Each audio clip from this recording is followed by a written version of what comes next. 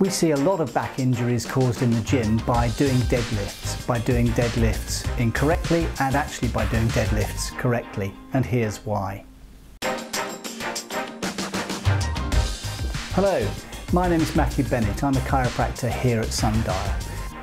Studies have shown that huge forces are generated in the lower back when you bend over and lift. Everyone knows that. You're supposed to bend your knees and lift with a straight back. It's essentially what a deadlift is.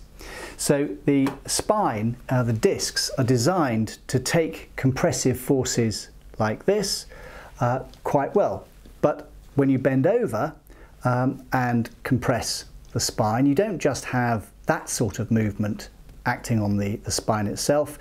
You also have a shear movement. So this top vertebra wants to slide forward like this, like that. Now, those movements are resisted by the muscles, the back muscles here, and they create even more compression to the lumbar spine.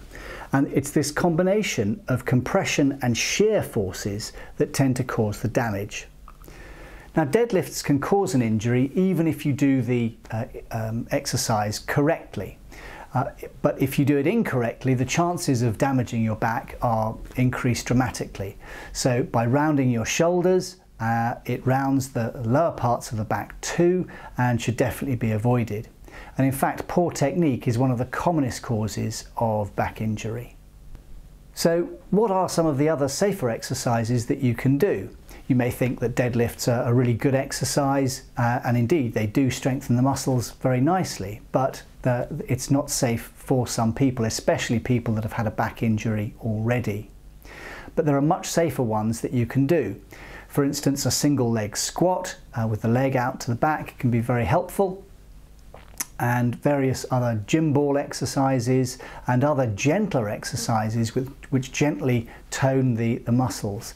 After all, do you really need to lift those sorts of heavy weights in such a way?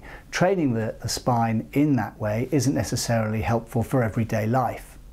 If you already have a back problem, then deadlifts won't solve it. In fact, it might prolong your recovery and even stop your recovery altogether. Here at Sundial, we have a three-step process to solving your back pain. The first one is the consultation. The second is the diagnosis after a full examination, and there we get down to the nitty-gritty. We find out exactly what's causing your back problem. Step 3 is getting you back to normal function as quickly as possible, and our chiropractors and physiotherapists gently restore joint mobility and strengthen your spinal muscles and core muscles with a graded exercise program to make sure that you get better as fast as possible. So if you want to know more about deadlifts, or you want a consultation to get your spine checked out, then give us a call or go to our website to book online.